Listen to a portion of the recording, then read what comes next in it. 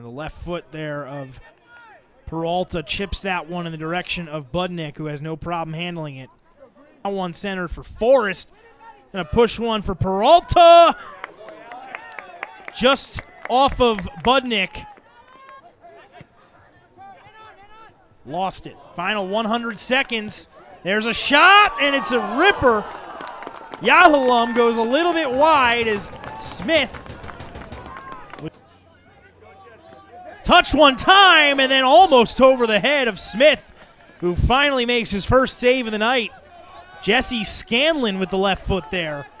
0-0 score. Sakurai, ball in. Deep one is headed up one time by Lehigh, a second time towards net.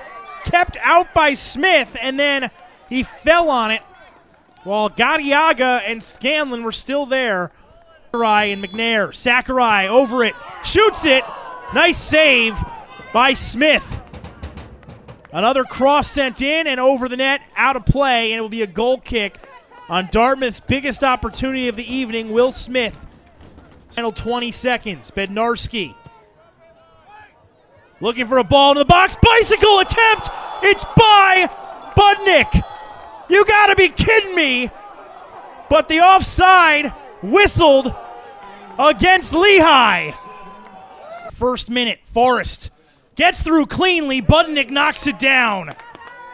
Pushes it out of the box, and it will be cleared towards midfield.